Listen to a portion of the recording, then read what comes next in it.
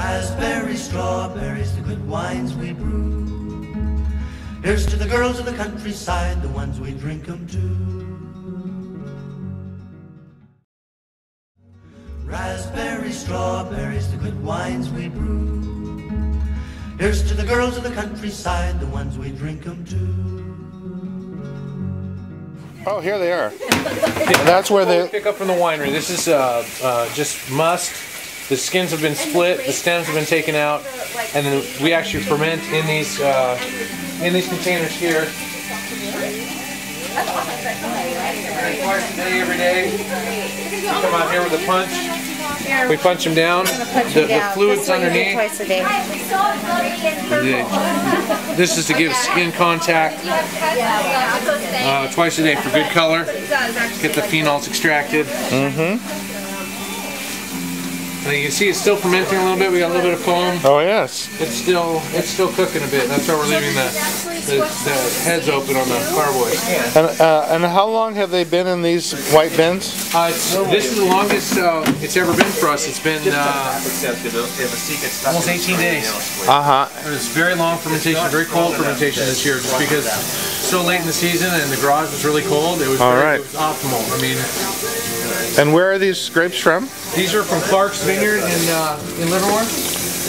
And they're all Cabernet. All Cabernet. All right.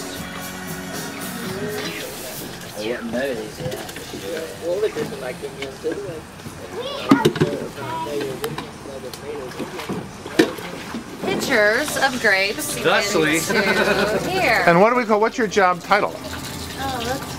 Picture girl. Wine press engineer. Pitcher. Press engineer. I like pitcher girl. Pitcher girl. Pitcher girl. That's my favorite title. Really, since it's the new millennium, it's pitcher person. I'm the PP. Yes. The wine dancer. She's on the table. I want to know why everyone isn't wearing hairnets and kind of like white uniforms and stuff. And latex gloves. Yeah. All about the flavor. It should have brought some white shirts.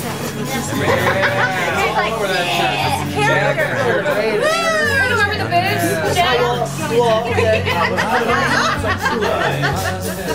You're ready. Ready. Bring it on. But you know, it would be neat for us to make them and say, have you read the Euro? Just have okay. David? Bits on, and you can write the year and the varietal on it. Each year we can have a different shirt. See what the colors would be.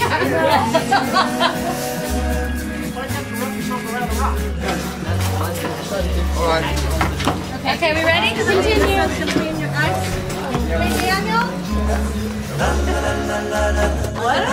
Dumaflocker, the thingamajig. Dumaflocker, I've never heard that one. That's a wine term. Yeah. Here's to the girls of the countryside, the ones we drink. Hey, watch for that. The explanation. It's the bladder press. It's a bladder press? I've had that problem. We all do at one point in time in life. Yeah, all right. So, this mechanical bladder press, or the organic, Yes. presses the grapes out against the screen. Well, and You can see here, against the screen. yes. And you see how all the juice is running through the screens, into the funnel, into our And the carb. bladder works. The bladder works from inside out. So there's a tube in the center, and it's filling full of water, and it's going like this. And why are you putting that white thing over the top? So when it gets to the pressure point, it'll start spraying a stream of grapes right to your chest. And you'll be purple as purple can be in a matter of minutes. Sometimes we actually do that. So what we're going to do, we're going to fill this up to about the neck.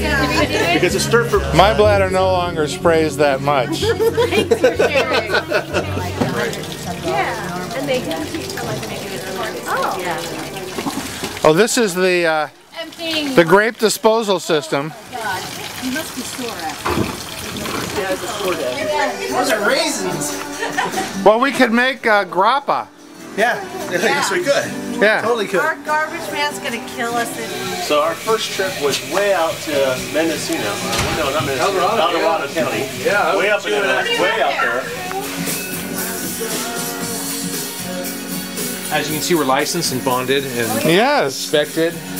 The agent cabinet got a small little AC unit on the side over here. Oh, it does.